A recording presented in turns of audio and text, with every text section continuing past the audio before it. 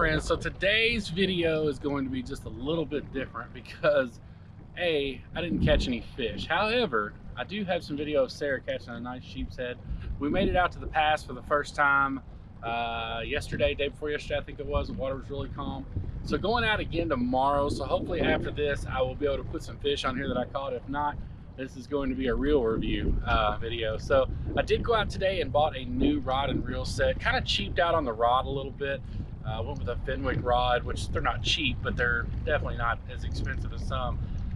Ever since I left Kentucky, when I was really getting into bass fishing in Kentucky, I'd switched over and started using bait casters, and just have never gotten one down here because I really didn't realize that there was any that was actually rated for saltwater. So stop by Outcast Bait and Tackle today. Shout out to those guys for starters.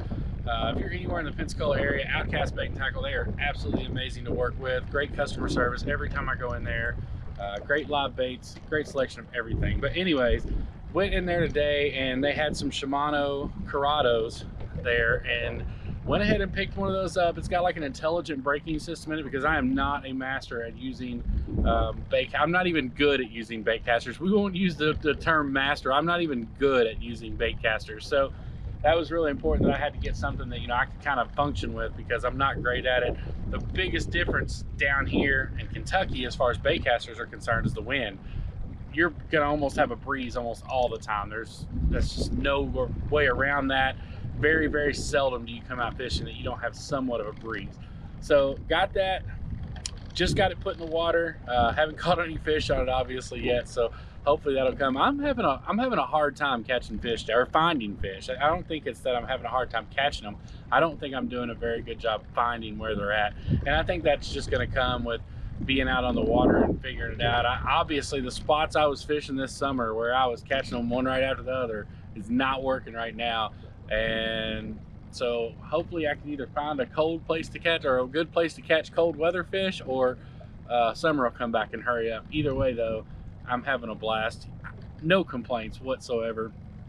I mean, it's Monday afternoon and we just finished up all of our raw edits for the 2019 wedding season. They are 100% complete. So if you're watching this and you're one of our brides and grooms and you haven't got your raw edit yet, it is on its way. We took those and dropped them in the mailbox here in Pensacola today. So you should be getting those before too long.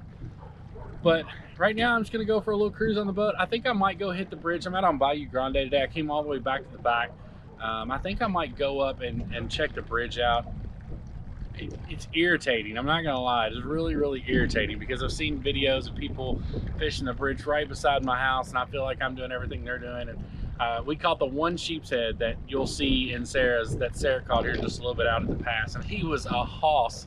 And why we decided to put him back in the water is beyond me.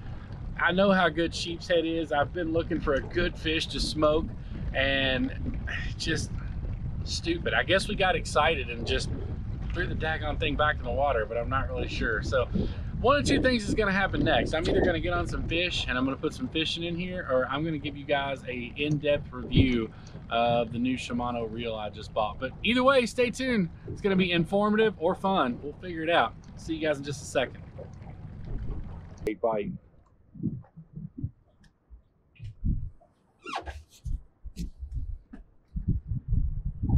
You're right on that rock pile. You better be careful.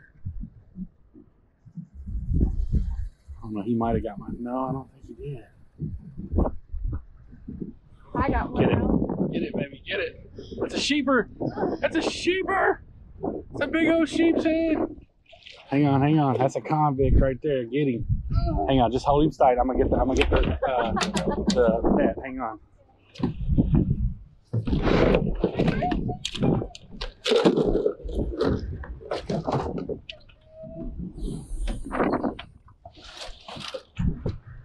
Pull him up, don't let him get on the boat. Pull him over here toward him. Over here toward him. There you go. Yeah, baby. Look at this sheeper. I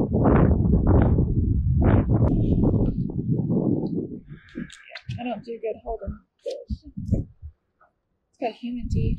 Yeah, they do.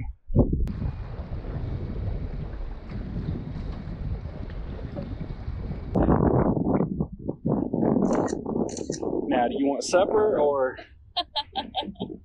let's release him? We That's good eating. Really?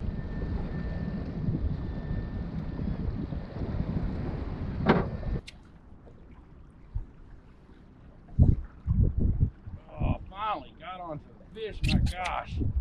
I swear this has been like the most absurd thing ever that I can't catch fish off this boat. But finally into one. Get him up here and see what we got.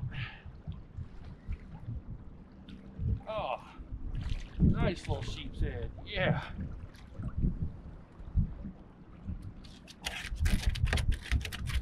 Woo. Finally put a fish in the boat. It's about daggone time.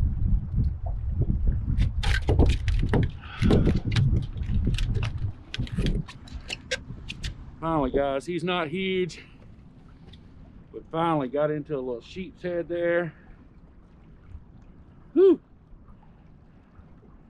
Probably gonna take him up and smoke him up tonight. You get a ruler out, make sure he's big enough.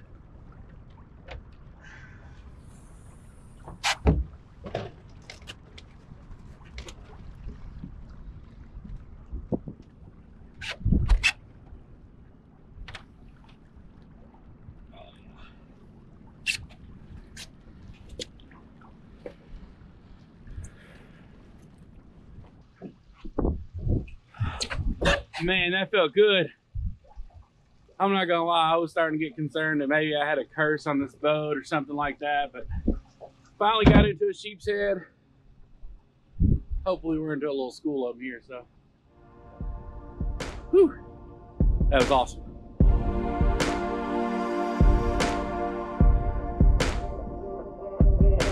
Crashing in the day, blooming in the bright nights.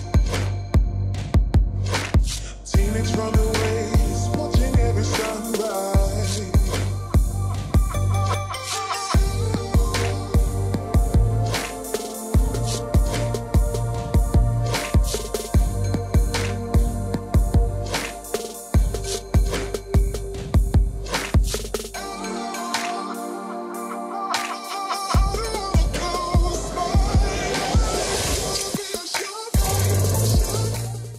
So as you guys can tell, I finally did get at least one fish in the boat, which was awesome because I was really starting to get concerned there that I was never going to catch a fish on this new boat. But you know what? I've said it once and I'll say it 100 times more. I might not have caught very many fish the last couple days, but you just can't beat this view. This is Ron signing out. We'll see you on the next one.